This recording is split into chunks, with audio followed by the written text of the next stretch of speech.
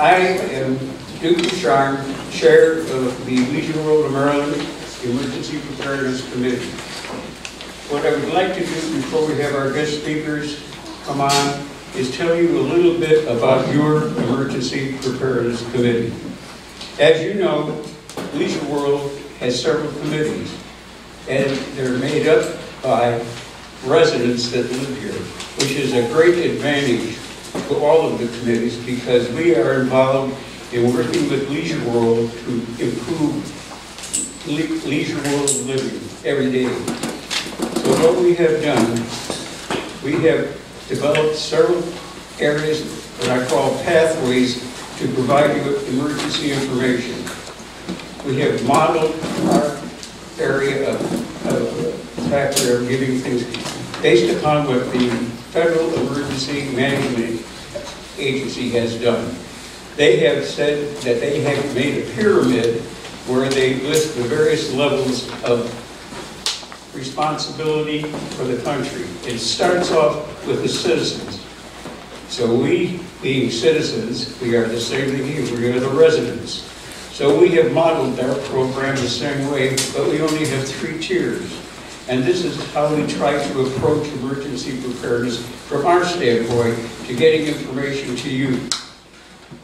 As residents, you are the base of what goes on in this community as far as we're concerned. Our charter specifically says, provide emergency preparedness information to the community so that they will be prepared to react to instances such as nature and man-made that may impact on their health and safety, cause them to shelter in place, or even evacuate their area.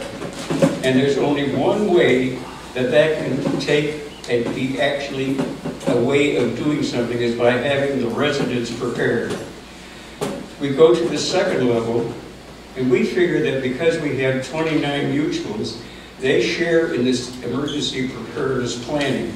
But they plan differently because they do their protocols and procedures and what to do in the event that they're notified that they have to do something within their own mutual to help with the residents. The third level is your Legion World of Maryland, it's the LWCC Board of Directors with the chairman there and then with the general manager. They are the ones that work with the resources available here inside Leisure World and on the outside with the various organizations that are involved in all matters related to emergency preparedness. So what we have tried to do is bring to you, by several methods, information that will help you develop your program. One of the things that's available right now on the Leisure World Net website is a statement that says, Leisure World of Maryland Emergency Preparedness Plan. That used to be part of a handout years ago when you came in as a new resident, part of Leisure World Living, and it gave you a lot of information about amenities and other things that are here. We took that and converted it into the article that we have up on the website. We review it every year to update any information, but it gives you a very good understanding of developing a home emergency plan. It's all in categories you'll understand. It gives you areas that you might not want to use, but also that you do. In addition, we put articles in the Leisure World News on such areas as winter and summer storms, hurricanes, excessive heat, anything to help you get ready for an event that's going to happen. We also have 2 programs. This is one of them, the Fire Safety Program in October. It is not the annual program. We don't use that word. Each year we try to improve on what we did last year, so it's something new. The same way that in the month of April, we have a workshop. We invite members from the Red Cross to come to us, and we even have a couple members of the Health Advisory Committee help us develop information because we talk about, again, building a home emergency plan, and health issues. So we're trying to cover all angles that we can get to you. But the one person that is the most important person to us is you. You are a member of a mutual. You are friendly in the neighborhood and you know people that need things.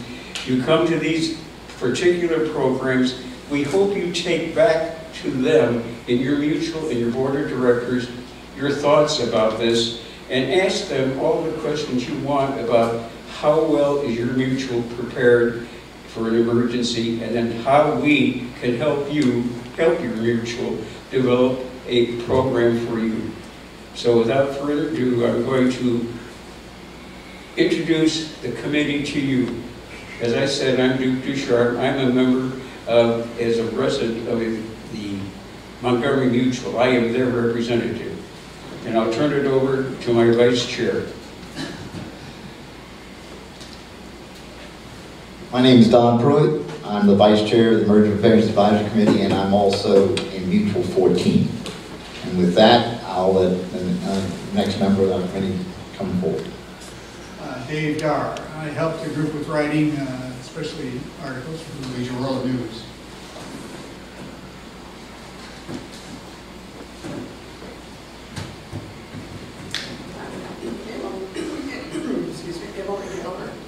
Mutual 21. Use the microphone. Please, come on in.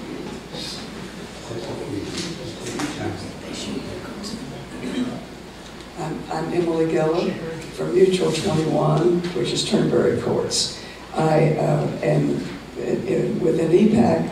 I'm chair of the program subcommittee, trying to help out with arranging programs.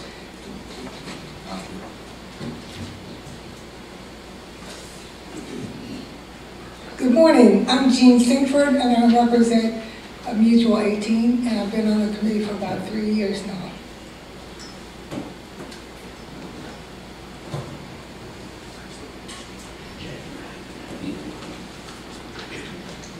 And I'm Jackie Rabideau, formerly chair of this committee and formerly on the Fire Safety Forum Committee for the county. Right now, I'm just a member of the committee.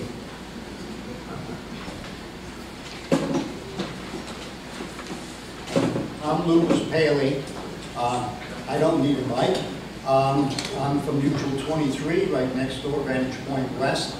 And one thing I'd like to add on to what Duke said is if in speaking with your own mutuals, you find a need for additional information, I know one of our speakers, Jim, right there, his full-time job is going around the county and putting on presentations in our case, in individual mutuals. So if you'd like to get additional information for your members who did not attend today, that's another thing you can do. Well, that's our community as it stands as a committee. You can see the number and take that and add it to the 8,000 people we have here, and you can see the few members have a very big task. So, as I said before, we need your support, we need your help to help you help your mutual get prepared. Thank you. Okay, folks, what I'd like to do now is introduce people on the agenda. Chief, would you come up here, please? Thank you.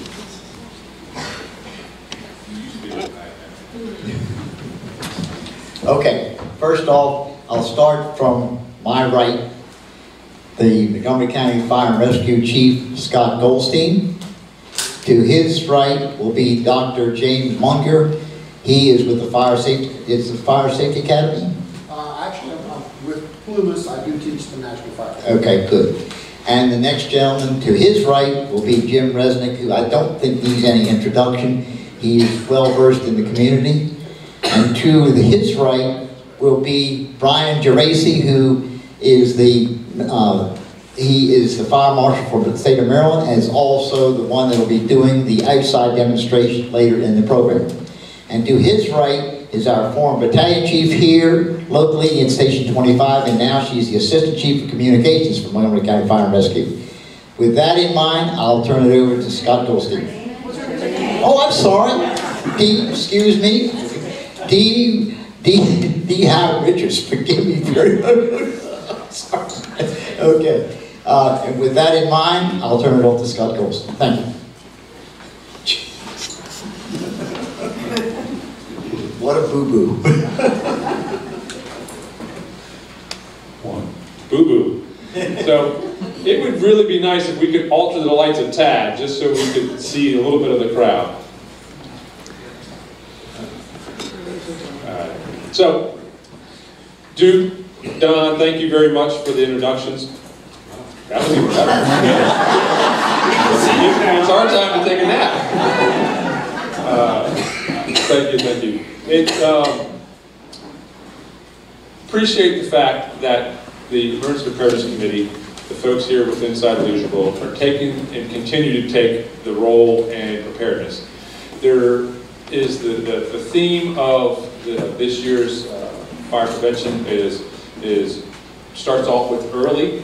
You know, it deals with early warning, early notification, and early suppression, and that follows through with what we're talking about here today. But what you're doing today on an everyday basis, and what this committee is doing for you as members of the different mutuals and leisure world, is early action. All of that notification, warning, and response or suppression is what you do have an incident to deal with.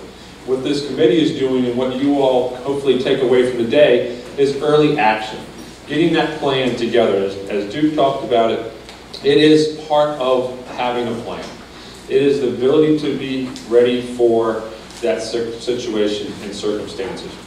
As you all were mingling in the back earlier with the folks from community outreach, as the folks from Station 25 will be outside when we do the demonstration, having us, Jimmy and his crew, come out and do a home safety inspection in your unit, having a focus on the issues at hand is all part of having a plan.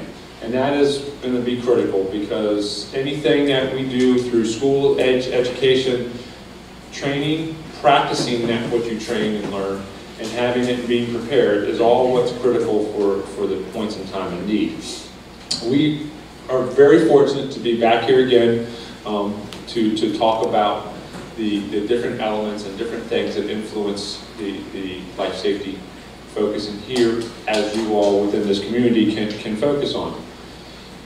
Clearly, history has shown us, the statistics are there, the impact of fire, the impact of fire injury to the elderly population is almost 3 times more impactful, or 3 times a greater risk of dying in a fire than it is to younger members of our community. Something that clearly is a factor that we all consider when we are doing planning, when we are looking at those risks and when we're putting that plan together. Is it mobility issues, impairments? Is it the audibility, hearing as well as vision? All of those things make a direct impact to getting early notification and getting out. This is the interactive part. This is not school. I'm not going to look for hands to be raised. I'm looking for a shout out. What is the most common cause of a home fire situation? You said it, cooking.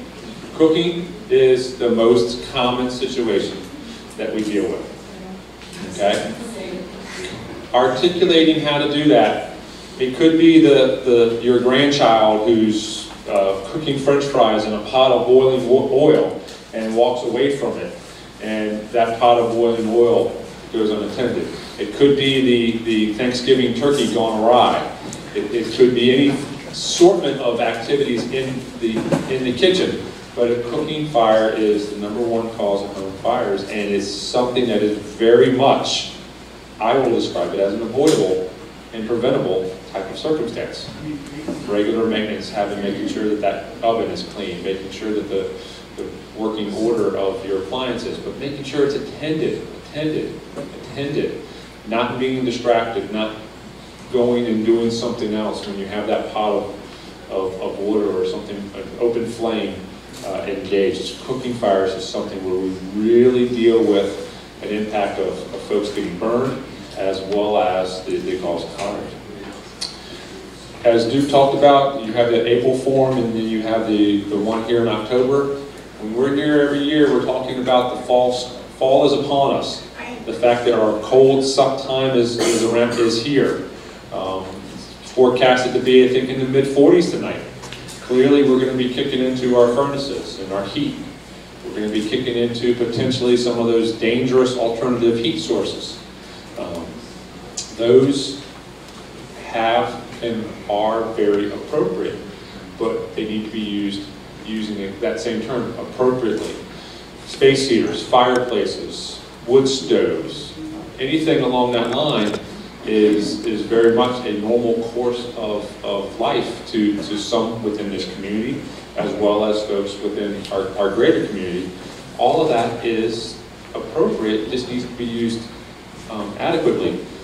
Space heaters need space, thank you, exactly. All right, a space heater that's sitting right next to this curtain over here, all that curtain is flammable material. In this auditorium, it shouldn't be flammable, blah, blah, blah, blah. Brian's looking at me from that perspective.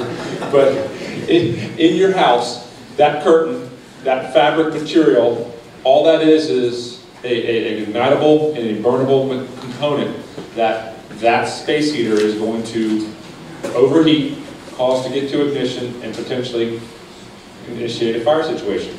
Space heaters need space, 3 foot as the general term. Room around a space heater before it's safe to have furniture, a chair, or anything of the such nearby. And when we deal with that, literally thousands of fires a year come from these alternative heat sources. And that's just because people become careless. We talked about that in the kitchen, unattentive to the activities. When those space heaters, alternative heat sources are used without the due regard and the consideration of their importance, that's where we start to get into dangerous areas. One of the things we're going to see today, actually it's 2 things, plumas and residential sprinklers, relate to technology. Jimmy, you're going to talk about what you look at and see in the centuries. Okay, I'm not going to steal your story there. But the fact of the matter is technology in our industry is changing every day. No different than a lot of other components, industries, and governmental activities. But as you will see with plumas, really advanced technology talking about fire suppression. Fire detection technology is changing and getting more and more reliable and more capable of early warning, early detection. And as of that, what we have in this community, Montgomery County, and I give this very much kudos to Brian in his former career, is we have had residential sprinklers very much cemented within the community of Montgomery County by legislative law for all structures since 2004 for all structures, right? 90X for townhouse, multifamily residential. It has been decades since it was a requirement that you would have a residential sprinkler system in your single-family townhouse, and over a decade now since you would have it in your single-family detached house. Those systems, as you will see out here, are lifesavers. So much that the ability to have a sprinkler system installed in a house, if you have loved ones who are in the preparational stages outside of Montgomery County, considering building a new house, after you see this demonstration today, you will be sold that they save lives, give you the time to get out, and that is the key point, and that's the most important thing to talk about as we do this early action, early notification, detection, and suppression. So with that, I'm going to pass it over to Dee, because after all the earlies take care of and you call 911, you're going to be talking to D. Well, that's good. Good morning, everybody. Good morning. So I want to tell you a couple of things. Just a brief history about myself and why I am personally so committed to the Leisure World community. So I have almost 30 years in the fire service. I came in as a rookie, as a recruit, and I've grown up in Montgomery County Fire Service. My first couple of years in the fire service, as I was learning, as I was mentored, I'm still mentored, but when I was learning just my baseline, I did several years over here at Company 25, which is right outside your Connecticut Avenue gate.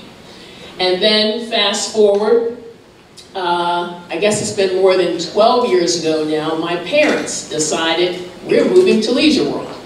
So Leisure World is personal to me. And one of the reasons that I'm here today, because this community, your safety, your well-being is very personal to me. So my parents live at 3100 North Leisure World Boulevard.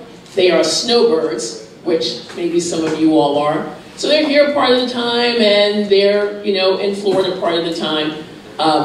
But they're residents of this community. Also, fast forward in my career, when I was promoted to the rank of battalion chief, my office brought me right back over here to the gate outside of Leisure World. So I had the responsibility for Leisure World, not only for my parents, but for this community in my, not only in my personal life, but in my professional life. I had the responsibility for not only the Leisure World community, but also some surrounding jurisdictions. And now, since I saw you all last year, Chief Goldstein found it appropriate to promote me.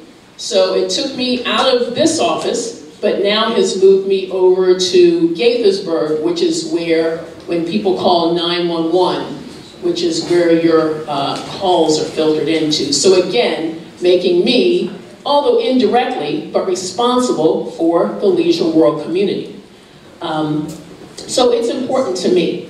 It's important to me, and I think it's also important that you should know that everybody sitting on this stage has a personal connection. They're not just here because somebody told them to, or you know, they have a personal connection.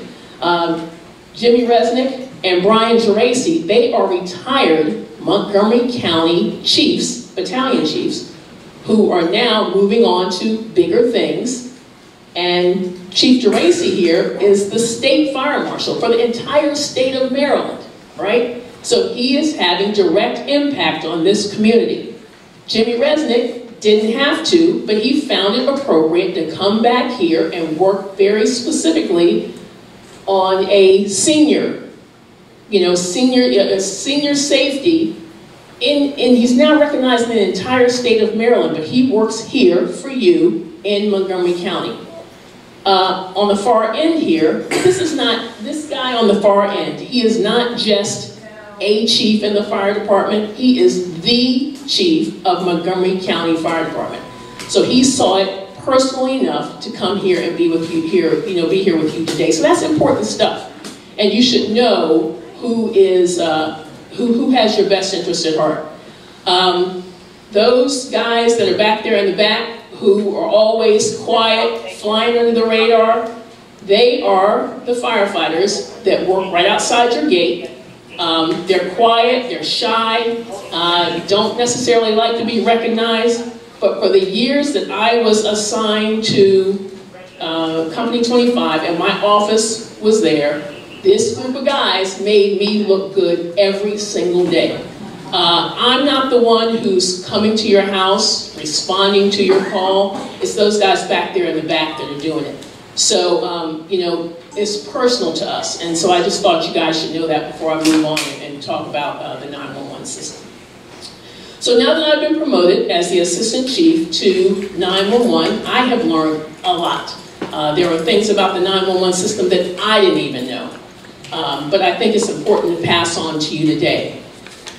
Just like Chief Goldstein pointed out, technology is changing all of the time. And as part of the 911 system, we need to change technology to keep up with how we track calls coming into 911 and how we dispatch units all over Montgomery County.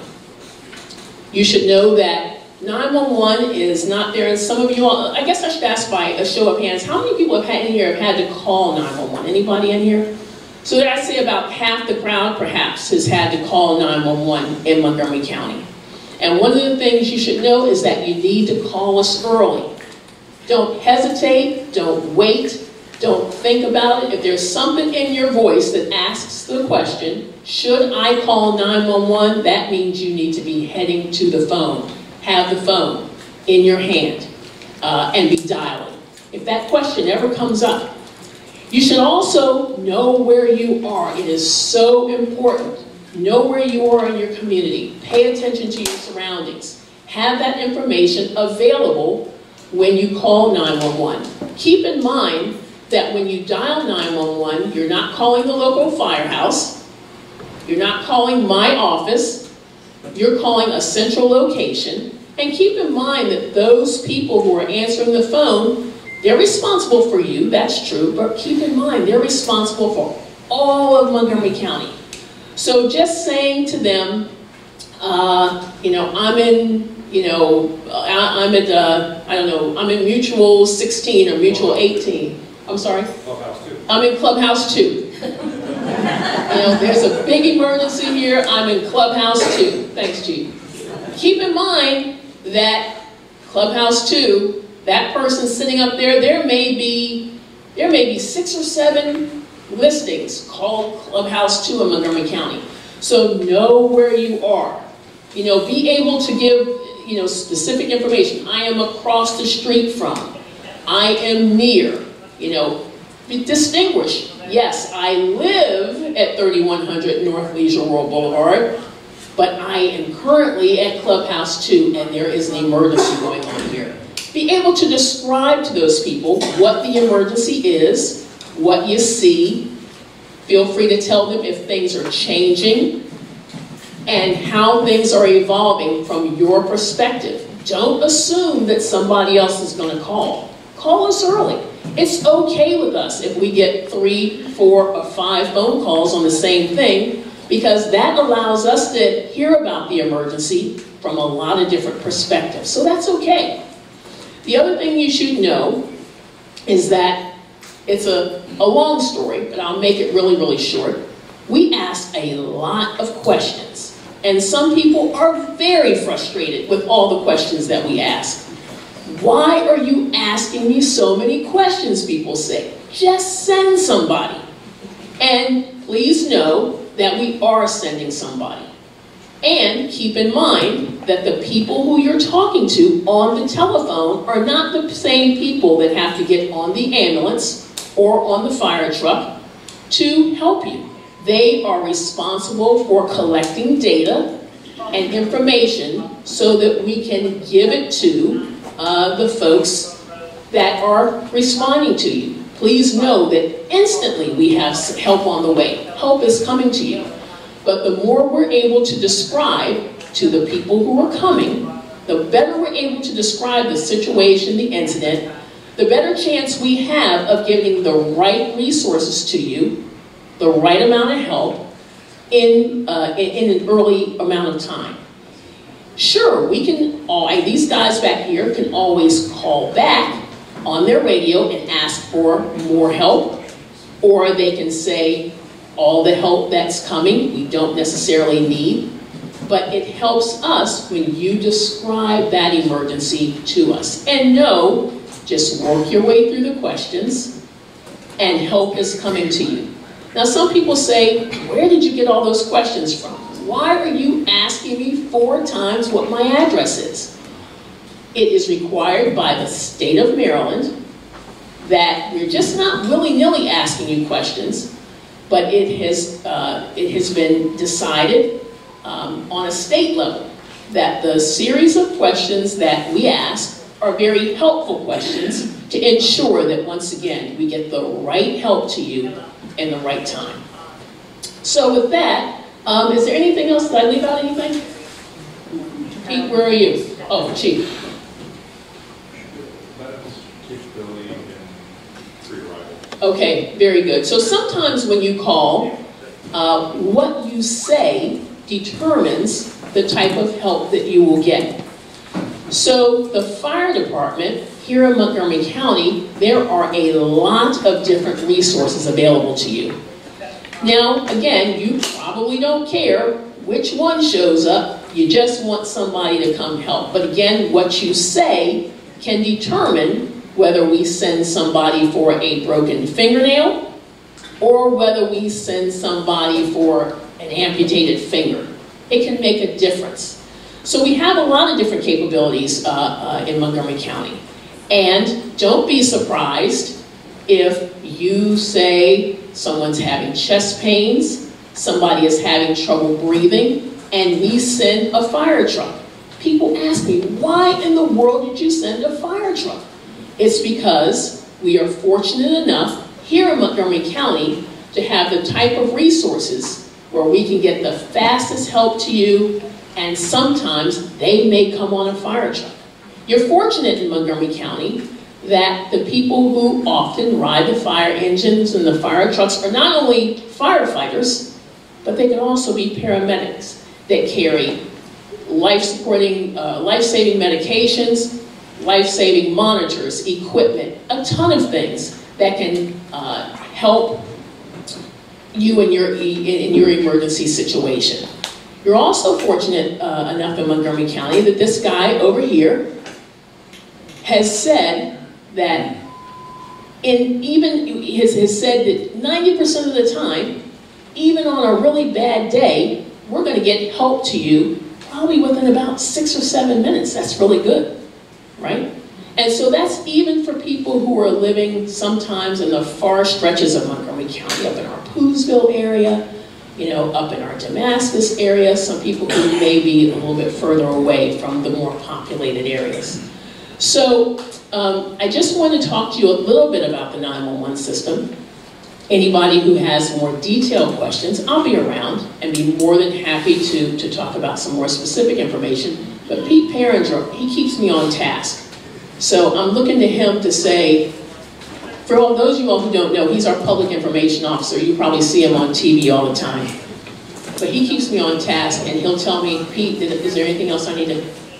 No, we're fast, we're well-trained, and we're nice. Yeah, we're fast, we're well-trained, and we're nice. The other thing is that person you're talking to is medically trained to give you instructions.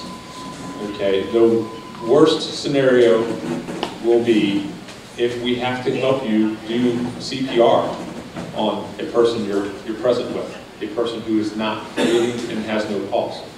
But we can work you through hands-only CPR. So that man or woman who's on the phone with you is medically trained and capable and has been through scenarios and practice and many, many, many thousands of calls. And he or she can give you the coaching, the encouragement, the information and the skills that you need to do to help your loved one, to help the friend, to help the bystander you're now with address that medical emergency and give you what we identify as pre-arrival instructions. So they're asking you those questions because we want to get you the right resources to you, but then they're ready to transition that to giving you instructions. And they take you as far as they can and as far as you're willing to go with those pre-arrival instructions. And with that, you can make a difference with your friends, with your loved ones. Using that CPR as an example, one of the first questions they're going to say, is there an automated defibrillator nearby? You may not know, but you're going to turn to the person maybe next to you and say, is there an AED here? And bam, one shows up. That's part of that level of questioning and that prompting that's going to help save that person. And that's one of the key factors of all those questions that they ask you. So yes, Dee said it, it is frustrating. It's frustrating to us when we have to end up calling the 911 system, but we understand and very much cherish the purpose of why it's there. So a ton of questions. If you have them, you can hit us up on the side. Okay, so I think we're taking questions at the end, is that right? Yeah. Okay, So we're taking questions at the end, but I just want you to know, again, I go back to my commitment to this community. You know, it's my goal to see this auditorium full, right? It's my goal to help, to teach you all, to help us help you. And you truly are the first link to our 911 system. You all being watchful bystanders, paying attention to your community, knowing, being aware of your surroundings, having, you know, coming to things like this, having additional information. You all, smoke detectors are good, but you all are much, much better. You all are much better, and knowing information, being well informed, being trained, sharing this type of information with your neighbors, friends, loved ones, even if they don't live here. You know, I know Jimmy's going to talk about it, but, you know, calling or making sure you have working smoke detectors, making sure you're aware of what smoke does, how smoke travels, the safety of the home or the apartment or the townhome that you live in. Understanding that can kind of help squash a lot of myths. So with that, I will turn it over to, oh, okay. I think the next target speaker will be Jim Resnick. Okay. Thank you, Dee. Real quick, a little crowd participation. Can we have a hand for Chief Goldstein and for you so far? Thank you all very much. I'm going to keep this kind of short, but first thing, I'm going to deflect this. Lieutenant Henry. Can we get you down here? As Dee said before, these guys hate this. But they should have known that this was coming. Can you introduce yourself, and you can use the mic down here real quick. Just introduce yourself, and if you want to either have the fellas give a shout out as to who they are or whatever, but I want you guys to recognize the men and women who are serving your community for today. Today is B shift. Correct. There's another group that's coming tomorrow. There's another group that's coming the day after, and then these folks will come again on Friday, and that's our rotation. So if you could go ahead and just tell them who you guys have here today. All right, folks, I'm Lieutenant Henry. I'm the officer of the engine that came, engine 725. That's right outside your gates. Driving me today is Master Firefighter Paramedic Turner. In the back of the fire engine, we have Firefighter 3 Payne. Also in the back of the fire engine, we have Firefighter 3 Paramedic Miller. And then we also have our ambulance crew here today. We have Firefighter 3 Ryan Ty and Firefighter 1 Jocelyn.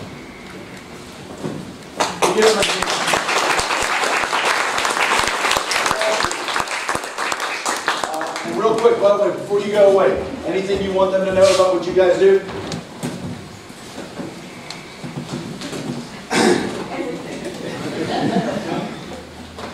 Like the chief said, all the chiefs have said, that we're an all-hazard fire department. We're here to serve not only the residents, but the commuters that come through Montgomery County. So whatever you guys need, you're going to get somebody there fast, like the PIO said, friendly and effective. So if you need us, thank you. I'm going to make my end of things real quick. Show of hands. Who here has heard me speak before? Probably half, 2/3 of the room. For those of you who haven't heard me speak before, come to another event. All right? No, but seriously, smoke alarms. That's my big thing. For those of you who have heard me speak about smoke alarms before, what has changed since the last time you heard me speak is, it's now October. And in a little more than 2 months, it's going to be January 1st of 2018, which is a very, very, very big and a very important date for the residents of not just Montgomery County, but the state of Maryland.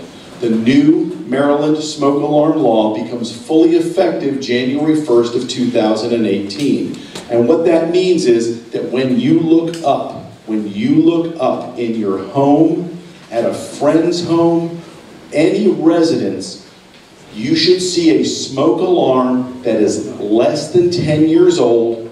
You should see a smoke alarm that has a power source that is either hardwired, meaning it's hooked into the electrical system of the home, or a smoke alarm that has a sealed 10-year long life battery, where you don't have to get up on the ladder and change the battery every 6 months. We've been saying over again, you got to get up every 6 months, check your clocks, change your clocks, check your batteries, or change your clocks, change your batteries. Now we want you to check that smoke alarm. Make sure it works. But the smoke alarm and the battery inside of it should last for 10 years. And after 10 years, the entire unit comes down and a whole new unit goes up. How do we check the functionality of our smoke alarms? Anyone? With a broomstick. With a broomstick, with a yardstick, I heard someone say, not by burning dinner, okay? That is not an acceptable way to test, okay? We want to make sure that our smoke alarms are working, and we want to make sure that they're that they're less than 10 years old. How can you tell the age of a smoke alarm? Well, on most smoke alarms, it's written on this side of the smoke alarm. This side of the smoke alarm, unfortunately, is the side that's up against the ceiling or high up against the wall, so it may be difficult to see. We have firefighters. Actually, fellas in the back corner over there, could you just raise your hands? Thank you very much. These are 3 of the firefighters that we have that are part of our team, where we'll come to your home, we'll check your existing smoke alarms. We'll make sure that they're in compliance and that they're working. Now, many people here at Leisure World have resources available through PPD. If the PPD stands for Physical Properties Department, okay? The Physical Properties Department of Leisure World, you may have a contract with them through your mutual, or you individually may have a contract with PPD, and they will check your smoke alarms and they can replace them. The fire department, Montgomery County Fire and Rescue Service, through the leadership of Chief Goldstein, we can not only check, but we can also provide and install new smoke alarms, but only for homes that have battery-only smoke alarms.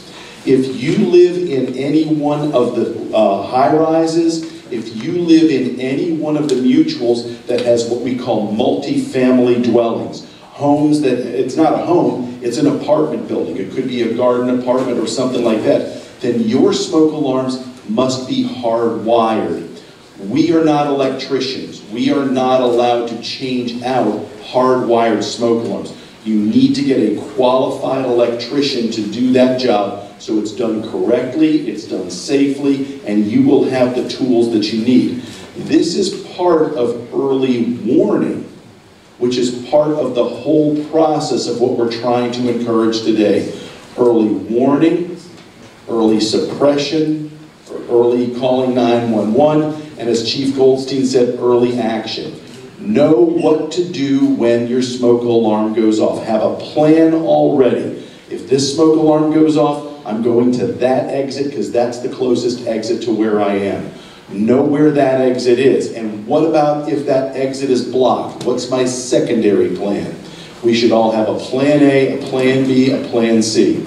I'd like to take a quick moment and again recognize Duke Ducharme for all of his leadership with the Emergency Preparedness Committee, to Don Pruitt for his work as the co-chair of the committee, and for all the members of the Emergency Preparedness Committee, and also a special shout out to Richard Schultz, the Director of Security here at Leisure World, for all that he does for you, he and his staff do for you guys every single day. They are integral players in your safety. They work very, very closely with fire and rescue, and we could not be prouder to work for your community. Thank you.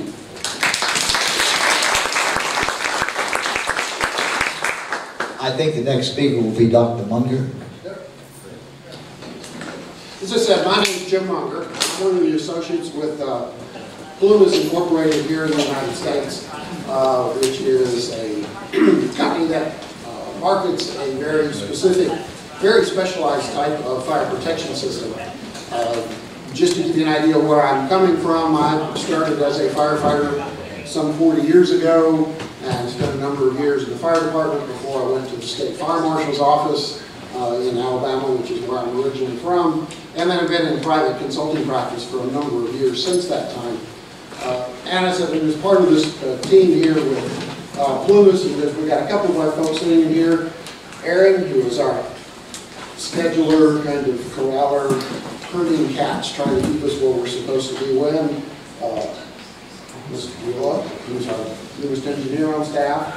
And then the tall, distinguished gentleman over here, Yusuf, who is with Plumas UK, who is actually one of the inventors of this particular system, and besides that, he's got a real cool accent. So actually, when we were talking to a couple of people before we got started, and I know some of your buildings here are sprinklers. From a conversation that I had with one of you ladies, apparently you had somebody that talked to you about some other type of sprinkler systems maybe in the past. This is an entirely different approach to that fire protection problem. And we have tailored this presentation to look at just very specific solutions that could exist here at Leisure World. And one of those is what we call the Personal Protective System, or the PPS. And this is a whole entire different approach to this. And this system is completely self-contained. It contains the water supply tank, it contains the pump, a battery backup to make the pump work. It also contains a dialer. In other words, it can, when it activates, automatically notifies the fire department that the system has been activated, as well as if something has gone wrong with the system. And while this can be used for a variety of purposes, one of the things that we saw when we first started working with this was its application to what we refer to as that high-risk audience. And as the chief alluded to a while ago, as we age, we become more vulnerable to fire. I'm in the same category that you folks are. We get older, we're in one of those that just happens to. It's just the way the statistics are, it's a fact of life. And particularly with that, if we've got someone who's on oxygen, which increases the risk even more. You may have someone who is maybe in hospice care or otherwise in that. And of course, one of the things we recognize with all that is a lot of times the caregiver of the person in the hospice care isn't much better off than the person in the hospice care. So you've kind of got some full circle things going on. But this is a system that is completely portable, that can be placed into that room where the person is at, that's using oxygen or is not capable very much of self-preservation. So the tank is contained, and then it's got a cover that goes over top of it. This operates with a flame detector. The flame detector activates the unit, and you'll see a little bit, I'm not sure if my sound's working, but it actually gives a voice warning that, put out the fire or the system will activate when it does a countdown. These systems use very little water. That was one of the questions I think one of the ladies asked me this morning. This is designed to operate, it flows about 1.5 gallons a minute. So there's very little water that's going to end up in place other than what needs to go on the fire itself. So let's see, come on, there we go. Let's see if the technology works. So there we go, like I said, this can be brought in. We've got several of these that fire departments have that they put into high-risk audiences. So we've got a self-contained water tank, the battery, the dialer, and of course we're using the flame detection primarily. So we've got a little demo here where we've got someone whose clothes have been ignited. So the heat detector has picked that up, it's giving that verbal warning, extinguish the fire or the system will activate. And it may be difficult to see all that, but now the mist is coming out. This is a very, very fine mist. And one of the things that, that gets a little more technical with all that. But one of the things with using water as an extinguishing agent, without getting too real geeky about it, but basically, the more finely divided you break the water up, the more mist that you make it, the more effective it is at absorbing that heat from the fire. So that's the reason that we can operate by flowing only like 1.5 gallons a minute, where a typical sprinkler head may be discharging 10, 12, 20, 30 gallons a minute.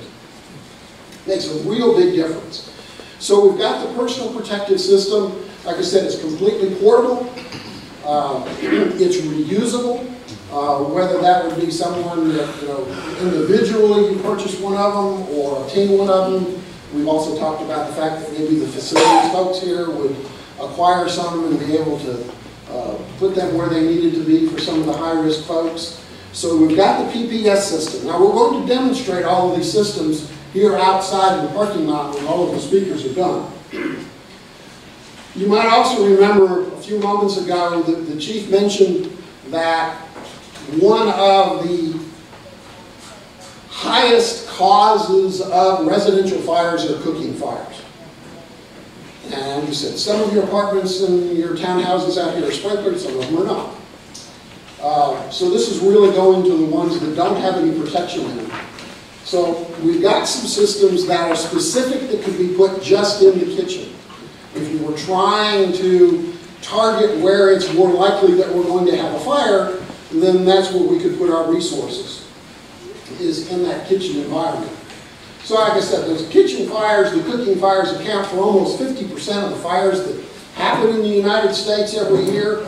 They cause 500 fatalities, give or take, every year. 6,000 people get hurt with kitchen fires, and it causes over $1 billion worth of property damage. So it's something that we need to pay attention to, and what can we do to reduce those deaths, the injuries, and the property damage, and these particular systems can help you do that.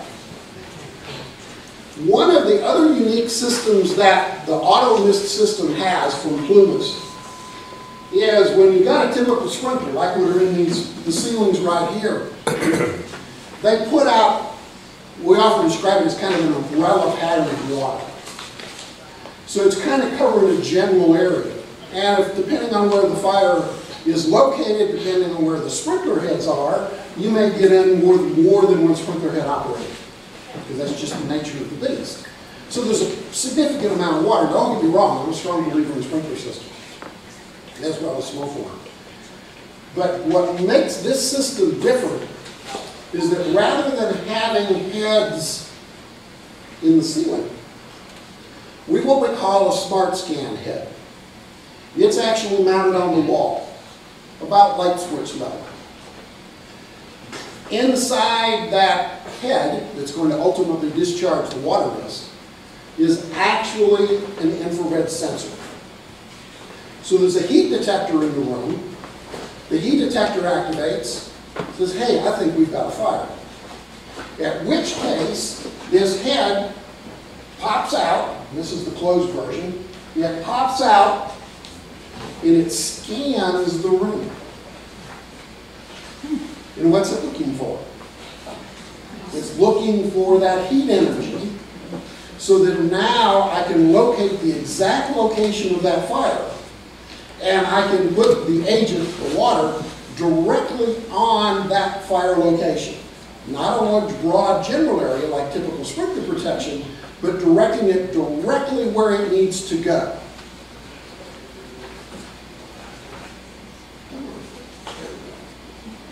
This is a test that we've done in our laboratory. We've got a fairly large pot of grease on the stove. Of course, this has been sped up to play back. The smart scan head is on the wall on that side, kind of underneath that shelf. It's kind of hard to see, but you can see that it actually has popped out. It's turned that.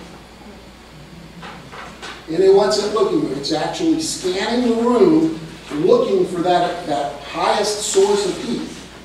Now the mist is discharged. Now a lot of people say, well, wait, but you're putting water on a grease fire. You've told us for years, don't do that. But because this is so finely divided, it's actually able to absorb that heat energy, and it doesn't create the problems like what would happen if you poured water into the pot. It's an entirely different event. So from the time this ignited off, that fire was controlled, extinguished in about 2.5 minutes. And if you think about it, if this system was discharging, give or take, 1.5 gallons a minute, even if it operated for the entire 2 minutes, 2.5 minutes, how much water did I put in the floor? Very little. We've done a lot of these tests, and this is absolutely amazing that you can have that kind of fire, and the back end of the room will be just virtually dry. Because all of that water is directed directly at the source of the fire. So it's absorbing all of that heat energy, and I've not got a whole lot of extra water vapor floating around. Really very efficient. Now the original system that Plymouth had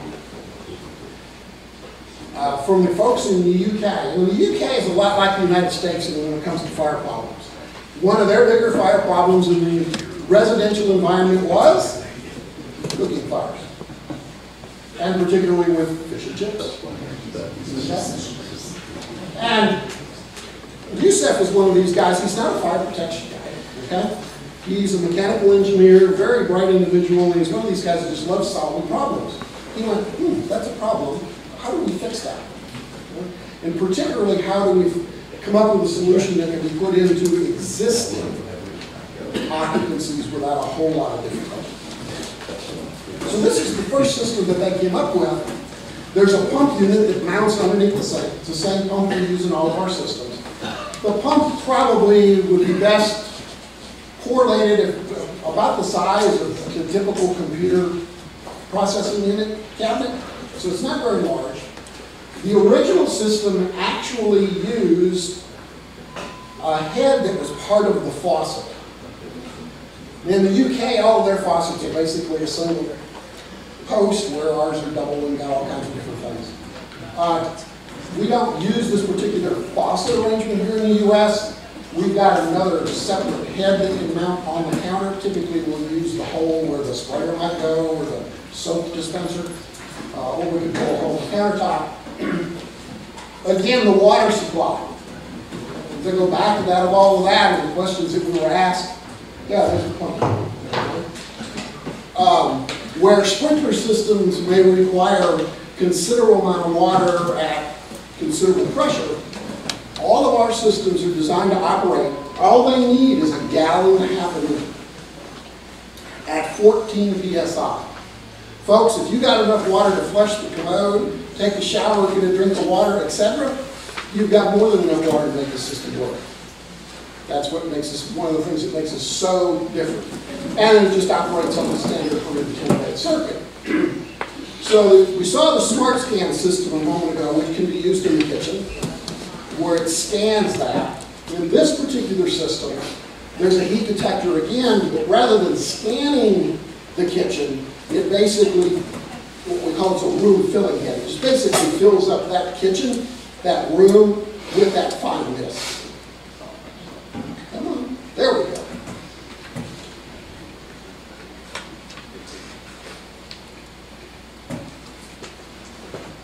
So heat detector to ceiling, these are wireless, so you don't have to worry about running wires. Communicates to the pump unit underneath the counter, turns the pump on, puts that fine mist out into the room, and what you see there blowing off, there's little rubber caps to keep the nozzles from getting all stopped up. But a very, very fine mist, and it just basically fills the room and will put the fire out. So I mean, it just all depends on the environment, whether you wanted to go with the very basic approach, say in the kitchen environment where we just basically flood the entire room, although it's still a limited amount of water, or you could go with that extra step with the smart scan where it directs it directly at that. It's just a matter of choice, what someone might do. Actually, the smart scan system can be designed to protect the entire apartment, dwelling, etc. We were just trying to concentrate on particular hazards here today of the PPS or the kitchen fires. And I guess we're going to do questions after we all get done. Was that the game plan? Yes, sir. If you're finished speaking, yeah. Doctor, the next few minutes, I'd say the next 20 minutes will be devoted to question and answers from all the speakers. So this was really short because we knew we were going to go outside and do demos where we can actually see them work. Okay? wonderful thing to see like that. We have a few minutes if we want any Q&A first. Yes. Yeah. Yes, sir. Yes, you may have covered it, and perhaps I missed it, but can the system be tapped into the water supply? Yes, sir. Okay, so if you're not home and you have, God forbid, a kitchen fire. Right. It does, unlike sprinkler systems. Excuse me, would you mind using the microphone? Oh, I'm sorry. Unlike the typical sprinkler system that requires either a separate supply or increasing the overall domestic supply, this Pluma system operates at that 1.5 gallons a minute. And like I said, that's the normal plumbing in the house. We literally, it's basic, you'll see when we get out of the parking lot, it's got a 3/4 inch garden hose connected to it. That's all it takes. So you can retrofit real easily. You don't have to have a separate water supply. You don't have to pay extra tap fees for an extra fire line. It goes right straight off the domestic plumbing. I live in a high-rise, and we have sprinkler systems. If I got a Plumas, what is to prevent the whole place from flooding with the Plumas and the sprinkler system if there were a kitchen fire? It'd be like double protection. Well, actually with the Pluma system, unlike sprinklers, the Pluma system in its programming is set to only discharge water for a certain period of time. So that, depending upon the hazard, I don't know, when are we after typical discharge time? 10 minutes, 30 minutes at the most. They're giving only a gallon and a half a minute. More than that, I would guess the Pluma system would activate first, and the sprinkler may never activate.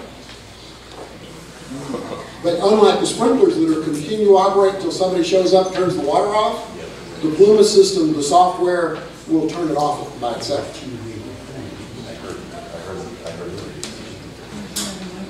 Brian, I didn't know if you wanted to say something else about the high rise. Well, I mean, with regard, like you said, you have a sprinkler system in the high-rise building, so you wouldn't combine both systems in there. You're going to leave the sprinkler system in place. This would be an extra expense for you to put that in. You're protected with the sprinkler system that's there right now, so there's no need for this. This is, like the doctor said, this is for an existing situation that doesn't have any fire suppression system in it at all, such as the older units that we have here in Leisure World, or a single-family home that was built many years ago before we had the sprinkler requirement here in Maryland. These are the types of systems that we're looking at putting in. And obviously, we have a demonstration with the doc and the company coming up in December. We have about 100 high-rise residential structures here in Maryland that don't have any sprinklers in them. So we're looking at doing a demonstration for those folks in hopes that they may go down this path and install these systems in those buildings as well. So. To protect those folks. I know, talking to Jimmy before we started, I think you had one incident here fairly recently in one of the high rises in the sunrooms that aren't sprinkled. Correct. That would be a great place to. Yep, there was a fatal. That if you wanted to protect that extra protection, the PPS or whatever could be put into that sunroom and take care of that. What kind of money are we talking about? Let's talk about, like in that kitchen one, which is the source of most fires in homes. So how much are we talking about? What's a range that you would expect, including the installation and the equipment? Obviously, everyone's going to be a little different because of the configuration. Yeah, but just give us a ballpark. Are we talking about 1, 2, 3, 5,000? So basically, for the faucet system. Wait a minute. You get to have a microphone now, sir. So for the faucet system, you're looking at about $11.99.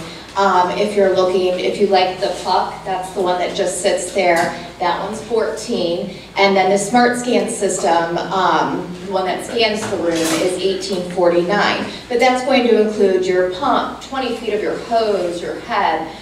Installation just kind of depends, anywhere between $150 and $300, I'd say, for each system.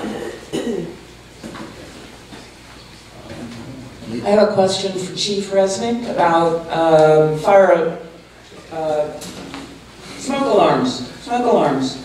Question that's come up in my mutual quite often. We have hardwired smoke alarms and we change the battery every year. And they always ask, if it's hardwired, why do we have to worry about a battery? Great question, thank you.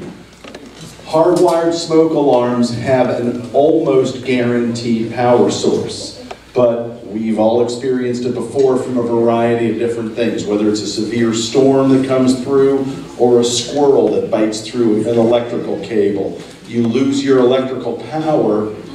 If the hardwired smoke alarms did not have a working, functional battery backup, then you have no smoke alarm protection.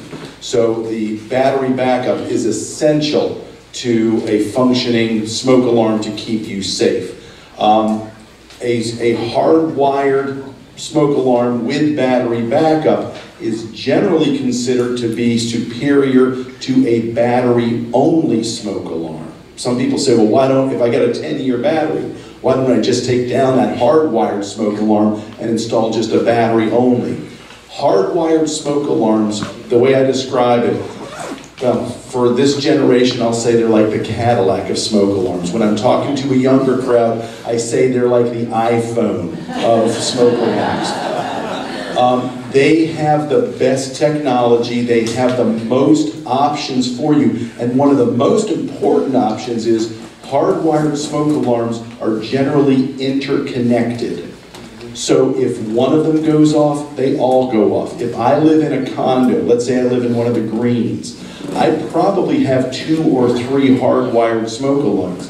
If a fire were to start in the other end of my apartment, all of the smoke alarms are going to start going off as soon as any one of them smells smoke. So the ability for me to get that early warning, and that's what it comes down to, early warning. We've heard about early suppression, putting the fire out quickly, keeping the fire in check quickly. We've talked about calling 911 quickly, but the early warning that that smoke alarm can give me, it can be the difference between life and death. So that's where, it's a longer answer to a short question, but it's a really important question. Thank you for asking. Chief President, the law for 2018 called for a fire alarm that is both battery and electrically wired, or one or the other. You understand the question? In 2018, what is the new law? I'm passing it off to the fire marshal. Thank you, sir. The thing that changes in 2018 is for battery-only smoke alarms. You'll no longer be able to use a 9-volt battery smoke alarm to replace a battery-powered smoke alarm. It has to be the 10-year sealed battery.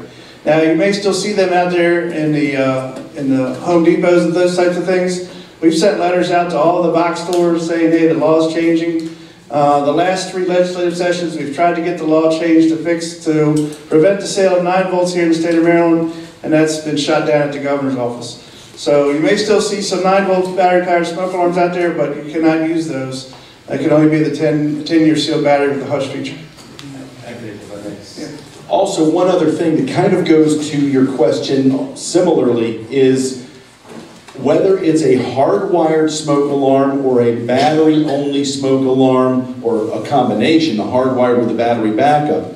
If you read the owner's manual, and this is not just for today, if you read the owner's manual for a smoke alarm that you purchased 20 years ago, in the small print in that smoke alarm's owner's manual, it said somewhere in there, this unit should be replaced every 10 years. And it doesn't have to do with the power source, and those smoke alarms that use a small piece of radioactivity, it doesn't have to do with that. It has to do with the ability for that smoke alarm to reliably sense smoke and react to the smoke. And keep in mind, your smoke alarm that's up on the ceiling is subject to temperature changes, humidity changes, dust, pollen, stink bugs, whatever, okay? Whatever you've got in your home, that's subject to it too. So it lessens the likelihood that it's going to alert you reliably. And that's why every 10 years. Here's an exercise, I'm not going to have everyone do it right now, but in many audiences I say, pull out your cell phone and hold it up. Now, if your smoke alarm if your cell phone is older than 10 years old, then keep it up in the air and otherwise put it in your pocket. And I look around the room and there's not a single cell phone up. And I say, why is your cell phone a new cell phone? Well, the old one wasn't reliable, the features weren't that good, it didn't do the things I needed to do. Same thing for your smoke alarm. Needs to be kept up to date. All right? Does that answer you? That was the question I wanted to ask you earlier, so thank you, sir. You're welcome. I'd just like to know how does the medical emergency monitors tie into the 911 system? D. Here I am. There she is. Okay, let me go down front so people won't have to turn all the way around to answer that question. Basically, your devices are registered. You register your devices with a company, and that company, just like alarm companies, are tied into an alerting system. So your device, when you press a button or however your device is activated, it calls into a central location, almost like an ADT style, right? So it alerts a central location, and then that central location notifies the 911 system with the registered information that you have provided. Does that answer your question? And would we encourage people to have those, or? Is that time effective? I'm sorry, I didn't hear that question. Is that time effective in terms of the process that they have to go through to eventually get to the... So it does add a step to the process, but the good news is they are able to provide us with a lot of really good information. Whatever you've provided to them, they are able to relay to us, so that when our providers get on the scene, they may already have a list of your medications. They may already know what your allergies are. So it does add a step, but it also saves time when we arrive on the scene. So it is a kind of a give or take. There was another question. Yes, ma'am. Okay, when you actually with 911 to always give your location. Yes. Okay? So you're calling 911 and now you're having a heart attack. Now you're unconscious. You've already placed the call to 911. Yes. Is there a way of them now tracking and figuring out where you are? There is a way. That's a great question. So what she's asking is, if you are in the middle of an emergency, if you yourself are having an emergency and you have dialed 911, how do we know to find you? Well, I go back to all the technology that you heard about today. So if you have an old-fashioned landline phone, that's the kind that plugs into the wall, all of your information is transferred over to us by this funny name called Annie Alley, and it's transferred over to us as soon as the phone connects. So we already know where you are. Now, we may not know the exact nature of your emergency, but help is coming. We're going to send somebody that can help us figure out what's going on. Now, if you've been able to tell us something, then we will base on the something that you have told us, and we will send help.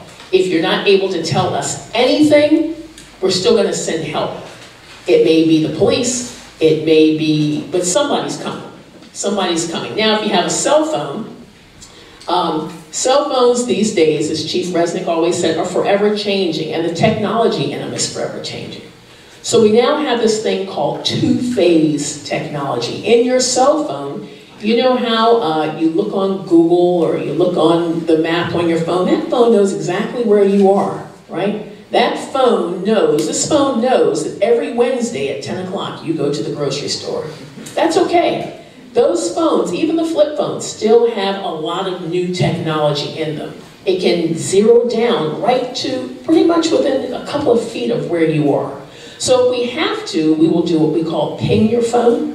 And pinging your phone is just using cross-references, longitudinal information, latitude information to ping that phone. We know that that call is coming from somewhere, and we use that, I can say, on a fairly regular basis. We have people, let's say, that are out on the Potomac River, or somebody who's out riding their bike, they're on a path in the woods, they don't know exactly where they are, but they've fallen and they've hurt their leg or they've twisted their ankle. We're able to cross-reference and ping and kind of narrow down where you are. And then that's the importance of new technology.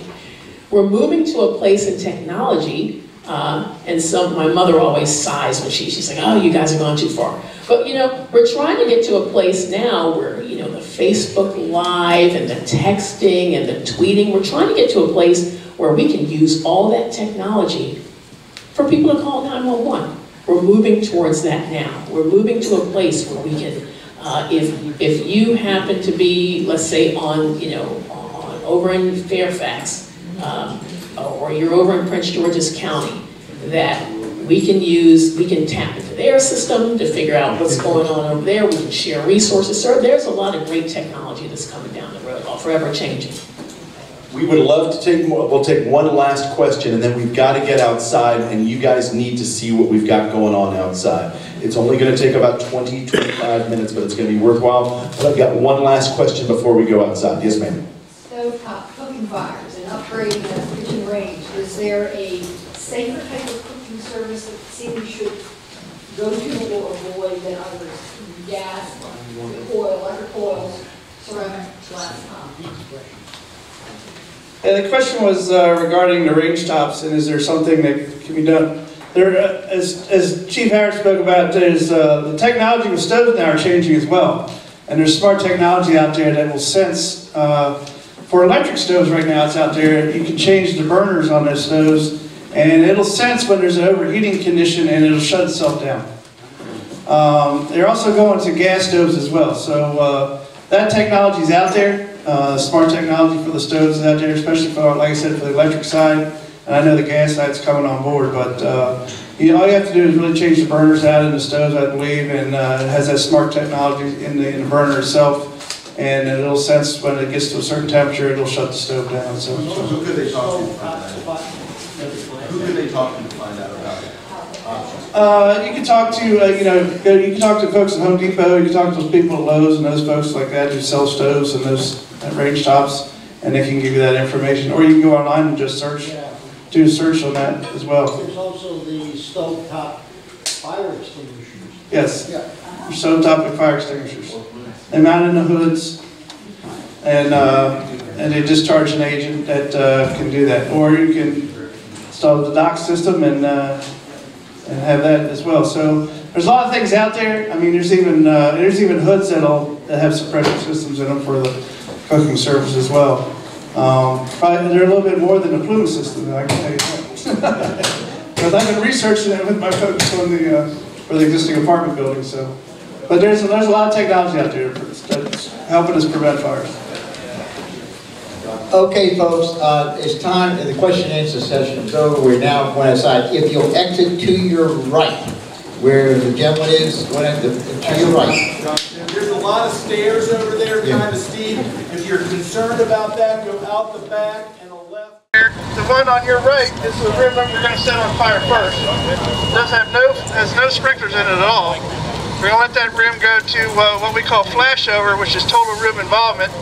And the firefighters will put that room out, and then we'll light the sprinkler side on side, and you'll see how quickly the sprinkler system will put the fire out. So as we talked about inside, we have smoke alarms inside these rooms, so that's our early detection, is having that smoke alarm. Fires are fast now, ladies and gentlemen. They're a lot faster with the modern furnishings that you have in your homes now. You have less than 4 minutes to get out of your house. Once that smoke alarm sounds, you've got to have that plan in place, like Jimmy talked about, in getting out of your residence. So have 2 ways out and have a plan in place so you can escape the fire in a timely fashion so you don't get injured or killed.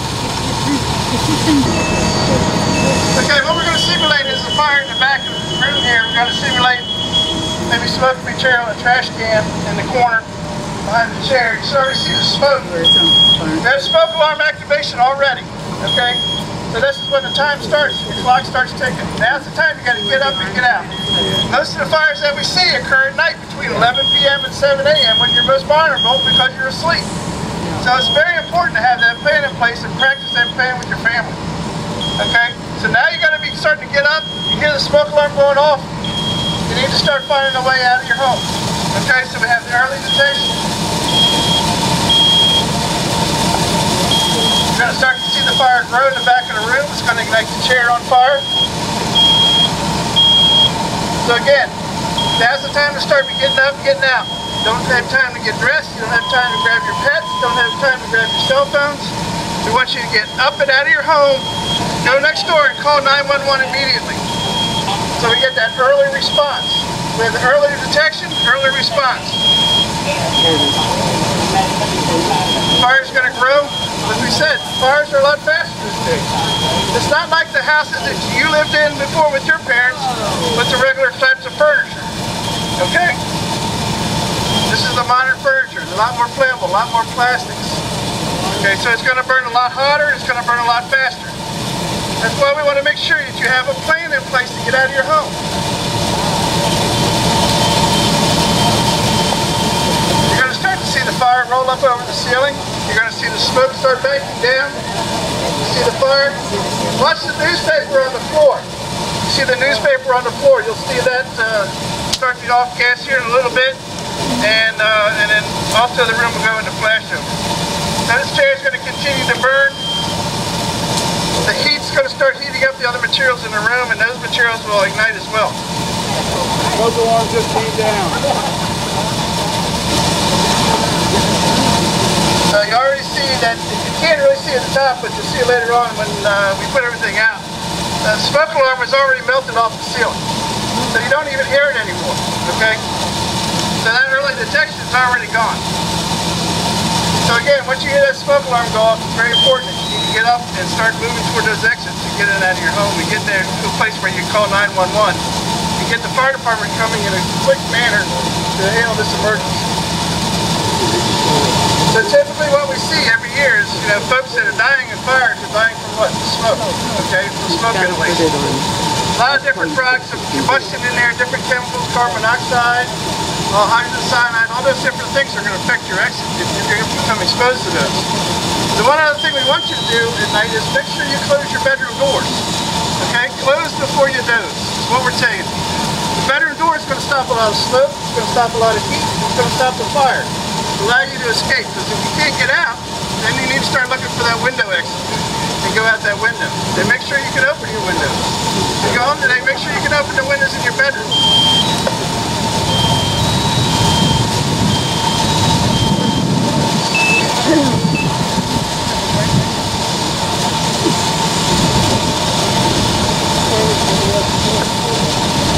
Okay, we're starting to see a little bit of fire now on the couch on the left-hand side of the room. So that's going to start burning as well. You're going to do the left side? Sorry. Yeah.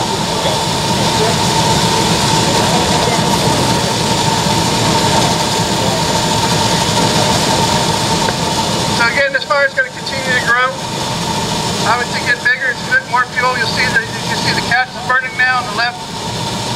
And again, it's just that heat banking off of each other, and again, those materials giving off gases, and the gases igniting from the materials that are present. So we're going to get more energy, we're going to get more heat, and this room is going to be totally involved here shortly.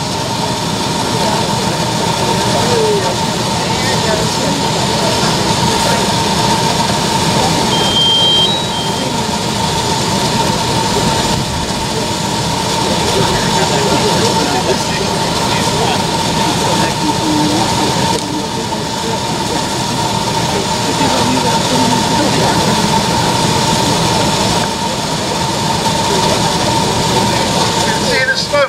I mean, again, the smoke is what's going to kill you guys. So if you do encounter that, we want you to stay low and get out of your home. But again, make sure you have that plan in place. You have your 2 ways out of each room. And again, we want you to make sure that you go home tonight, you check your smoke alarms are working. And if not, go ahead and call the fire department. They'll come out and install smoke alarms. Or you call the management company here, they'll install smoke alarms as well. But again, it's very important that you have that plan in place, you have working smoke alarms. We had a fire in Baltimore City over the weekend where we lost an adult female. The smoke alarms were not working in their home. Okay? To date, we've lost 52 people in the state of Maryland as a result of fires, compared to 40 at the same time last year. So we're not having a very good year this year in Maryland. Fire at the Promenade. Fire at the Promenade. That was an electrical fire. And again, the building that was not equipped with a sprinkler system. promenade. So that's the buildings I'm focusing on. Yep. Two fires.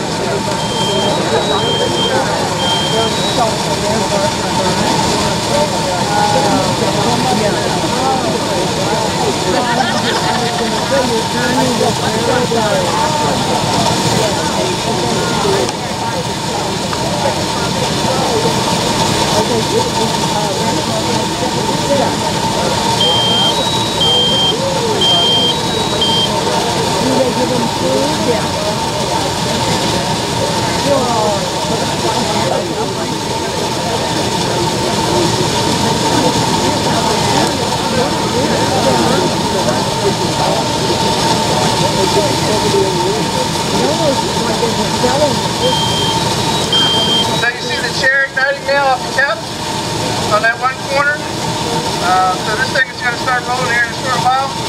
Obviously, you know, this is an untenable situation. We will not be able to survive this situation. So again, like I said, less than 4 minutes now to escape a home fire. So it's very important that you go and practice. And like I said earlier, make sure you talk to your neighbors. Talk to them. Let them know.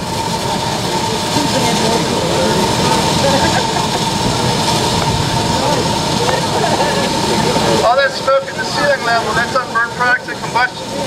When it starts to get hot, that smoke is going to light off. It's going to catch fire. Okay? Watch the papers on the floor. They're going to start off-gassing here shortly because of the heat that's in there. We're going to have total room involvement. The chair's now caught on fire again, and things are really starting to cook pretty good here. So.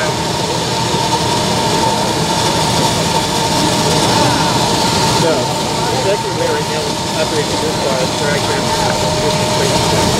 hopefully, see now we see the fire rolling across the ceiling, and we're now total room involvement. Okay guys, put it out.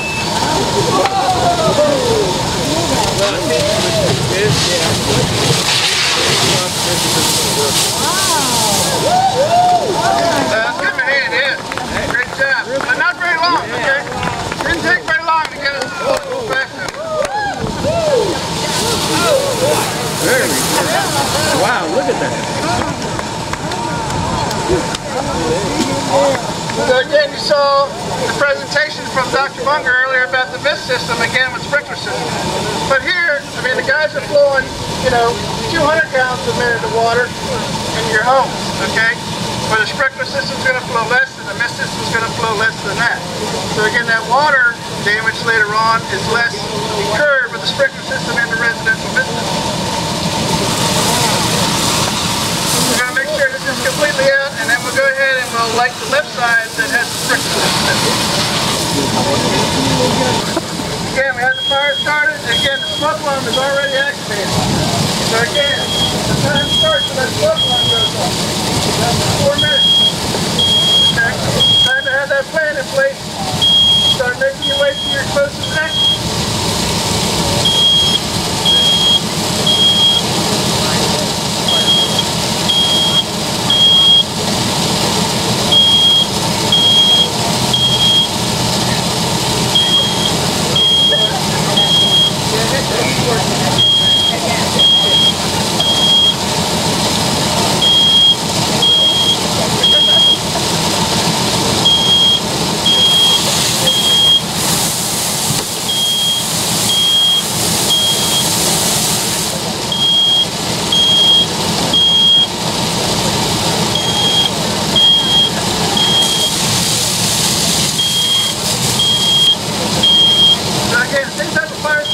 Fire's going to get a little bit bigger here. Going to try to get those curtains ignited. So we can raise the temperature up in the room. Again, 155 degrees is what's going to set this sprinkler head off.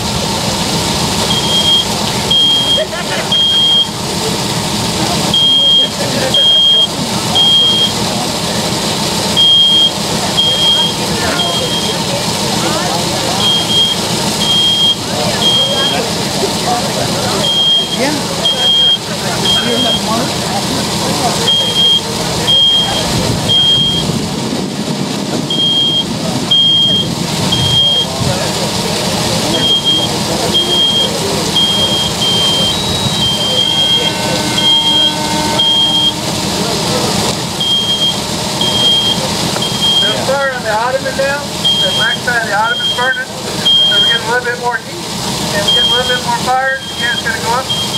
Again, once that temperature reaches 155 degrees, the sprinkler head's going to go off and extinguish the fire.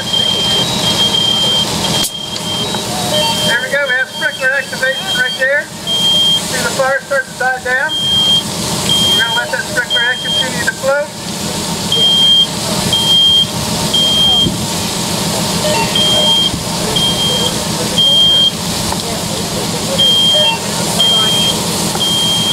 So again, fire's almost out. Again, that water's cooling it down. The steam's giving us a little help with that to put the fire out.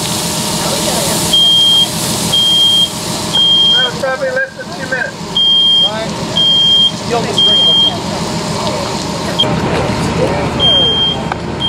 So again, we have successful extinguishment from the sprinkler system.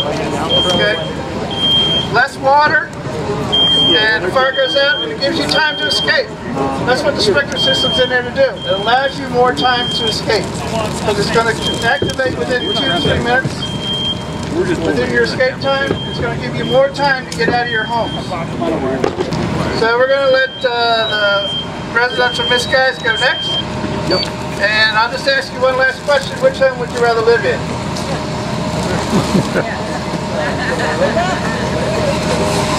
Can we have a hand for Brian Geraci from the State Fire Marshal? And also the crews from Station 25 and Station 40. They are your local fire stations.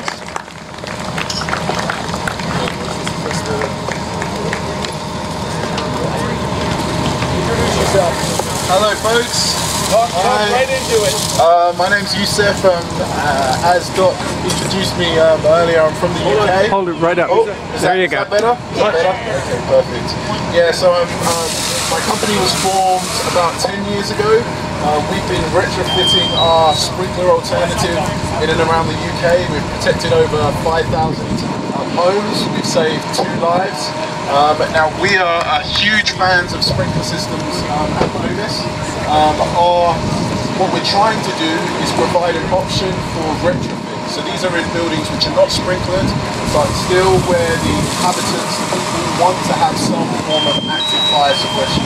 So I'm just going to take you through our 4 of our systems. The very first one is, so we have a volume filling head. This unit is mounted at light switch height.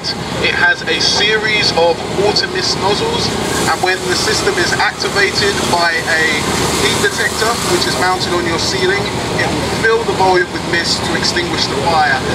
So what I'm going to show you here is just a demonstration of the spray pan, and you can see how little water it uses, how much. Alright, here we go.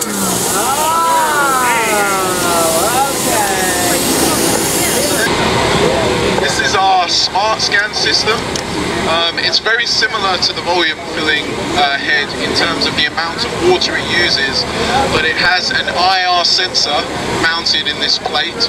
What it will do is, once it's activated, it will scan the room, it looks for that hot spot before deploying the mist into the location of the fire. So again, it really minimizes the amount of damage that is caused.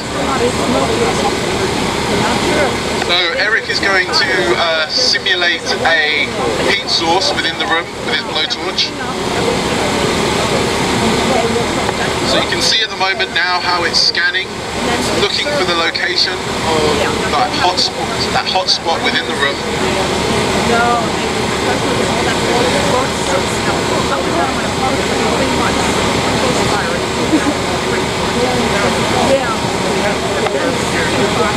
So it will sweep the room a couple of times. It just wants to make sure that it's pinpointing the fire in the right location. So